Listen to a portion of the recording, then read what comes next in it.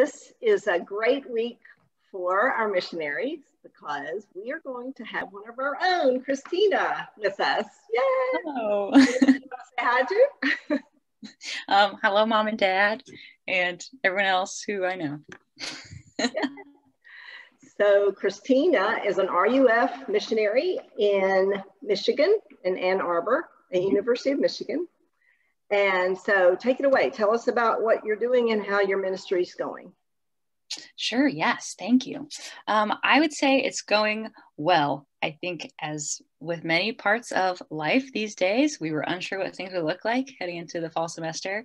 This is my first year on staff with RUF at Michigan, and only their second year being on campus. So lots of things still up in the air. And then of course, with COVID, we weren't sure what everything would look like, but been pleasantly surprised at what all we've been able to do. Some students have been in town for both semesters, some just for the fall, and now we're home in the winter. So lots of virtual things, of course. But yeah, I've been pleasantly surprised with how it's been able to go. I think back to the summer when I was just getting started and the ministry was still very new.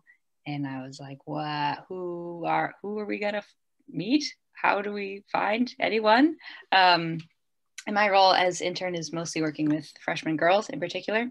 And I didn't know where they were going to turn up, but through connections and friends of friends and cousins and word of mouth, we've been able to get a good group to consistently be a part of that community this year, which has been really encouraging. And obviously it's been a large growing experience for me that I've really appreciated and been challenged by in a good way. Because the students are a lot of fun, but also are going through all of their own things, as are all of you. But yes, very much have enjoyed being here this year, and look forward to whatever is to come and all of the unknowns that entails. Are you able to meet at all with them one-on-one or in person? Yes, great question. So yeah, day to day, the things we're able to do. Yes, a lot of one-on-one things, a lot of walks while the weather's nice, grabbing coffee, whatever else. So I meet with a lot of girls one-on-one. And then we also have had life groups, which is kind of our version of Bible studies this whole year. And the way we've done that is having virtual options and in-person options. And since those have been assigned smaller groups, smaller numbers of people, it's been easier to find ways to creatively meet in person when they're able to. So last semester, all those groups went through Galatians. This semester, we're going through the book of Jonah.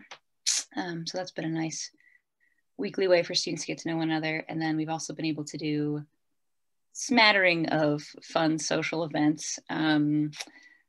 The beginning of this semester, when it was nice and cold out, we did a scavenger hunt of sorts around town to see what pair of people in a car could visit the most parks in Ann Arbor, because Ann Arbor has a ridiculous number of town parks. So you had to drive around and take pictures and yada yada. So we've been able to get creative and do some COVID safe activities, which has been very fun. And then just this semester, we've been able to do a weekly or bi-weekly large group worship service. Because the church has allowed us to use their sanctuary. Yes. Yeah, so we've done that every other week. Being able to do some music and everything else. So kind of a normal in a way. Yeah, getting close to that. Obviously, masks, the whole 9 yards.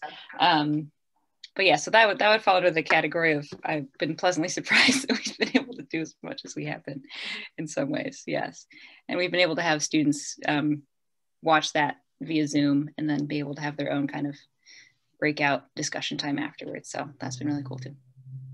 Neat. So tell us what your favorite thing to do is in your spare time. Oh, okay. Oh, let's think about that. Because a lot of my job is very involved with people, which I very much enjoy. When I do have time off, I tend to do some more low-key solo activities. I like to do art, doodling various things. When possible, I like to get outside and play sports, especially like basketball. Those opportunities have been somewhat few and far between because of COVID. But yes, reading occasionally. Catering? Sorry, reading occasionally. Occasionally. You work as a caterer. Yes, it's a solo operation, but I just do it for the love of food. I enjoy eating food. Yes. So, what do you miss most about Blacksburg? Oh boy. Well, besides my family, I miss there being mountains around. My part of Michigan, most parts of Michigan are pretty flat. I was very excited to discover one of the many parks of Ann Arbor that is a set of trails kind of in the woods that is somewhat hilly. So I've been going there a lot and reminiscing about areas around Blacksburg. So yes, I miss the mountains. I also miss the ease of finding parking. Not that it's easy everywhere in Blacksburg, but I have to it's pay easier than there, huh? So you're in the city, right in the city, right? I would say it's definitely more of a city than Blacksburg is. Mm-hmm. I would say it's right on the edge of town and city. And tell us about your apartment and kind of where you live. Oh, sure. Yes, I'm living in a house, a little, I think over 100-year-old house. Kind of a you know, a college type house, but living with two other girls, one of whom is in grad school at the med school here, and the other is a transfer student to Michigan. So it's been nice that all of us are somewhat on kind of the academic schedule. But yeah, so a little 3-bedroom house right on Main Street, very exciting. This is the first time basically ever in my life that I've been in charge of shoveling the sidewalk. So that was fun. I helped at home, but it wasn't my sole responsibility. You might get called on that one of you. I know. Maybe I should have been doing it more than I was. I don't know. And so what's the most fun thing you do there? And the most challenging thing you do?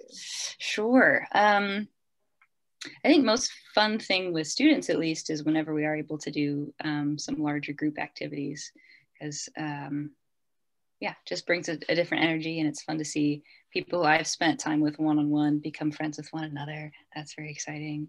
Sometimes I try and matchmake friends, but I don't think that they really love that very much. So when it happens organically, that's very exciting.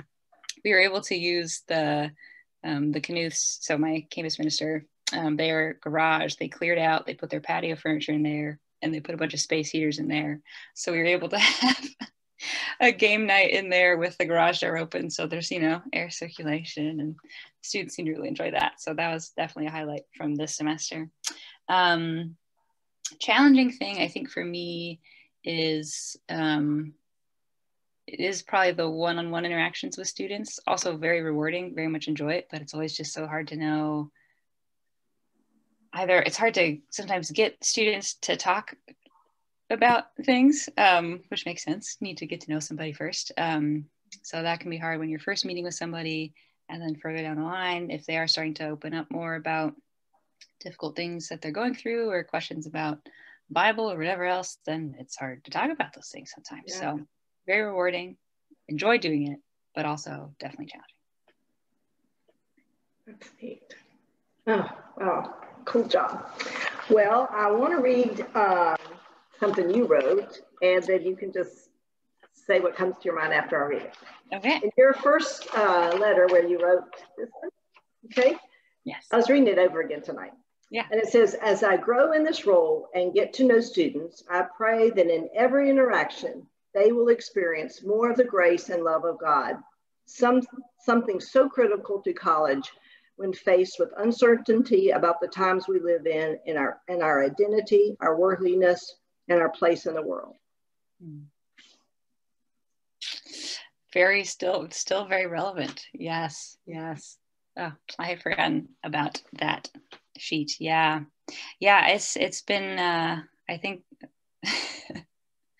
very much still a need. I think as I've gotten to know students more and their stories more specifically, I think especially at a school like Michigan that is very academically competitive, a lot of the students I meet with are coming from a high school experience where they were very much top of their class, very high achieving, found their identity in being the best at whatever else.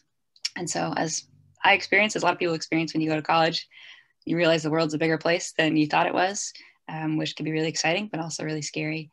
And yeah, so I hope that I have been able to show that grace and that assurance that I think we can all have in a relationship with God, knowing that our identity isn't in what we do. It's not in how productive we are. It's not in grades, obviously, or even in how many friends we have. I had a lot of conversations with students about how hard it is to make friends, especially now during COVID.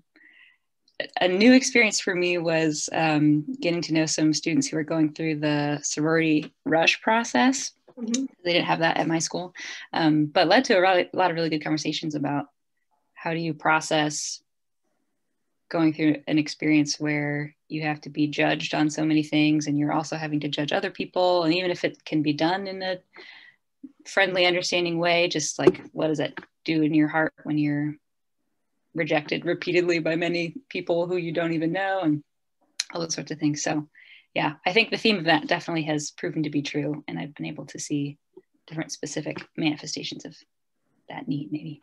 That's really neat. Well, can you tell us 2 things to pray for you about, or more if you want to, but okay. 2. I'm sure we can scrounge up 2. Let's see. I think first thing that comes to mind, because I was writing up an email about it today.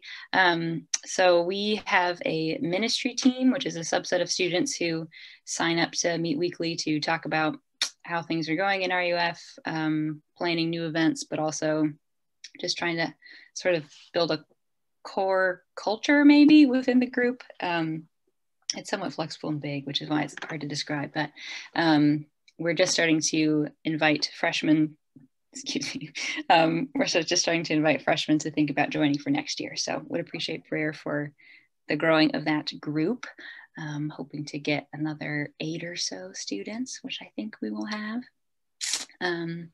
So yes, formation of next round of ministry team. Something else that comes to mind would be for our students who are completely remote. There's probably about 5 girls who I'm in touch with regularly who are home for this whole semester, another 2 or 3 who I hear from occasionally. And there's a whole wide range of how they're feeling about that, but they've just really been on my heart recently.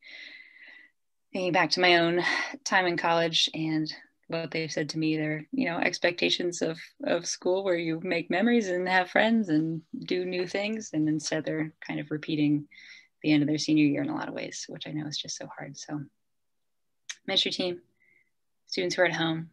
And then I think just for me personally, I've now been in Ann Arbor for almost 2 years this summer.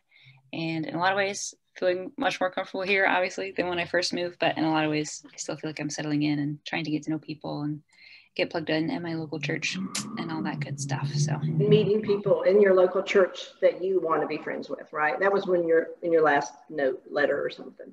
Yes. I feel like I sort of, there's potential in various corners. And then again, just because of COVID, have been able to really dive in with people. But thankful that there are people who I feel like I've begun to connect with well. Good. So we can pray for that. All right. Well, thank you very much. Yes. Thank you so much. Right.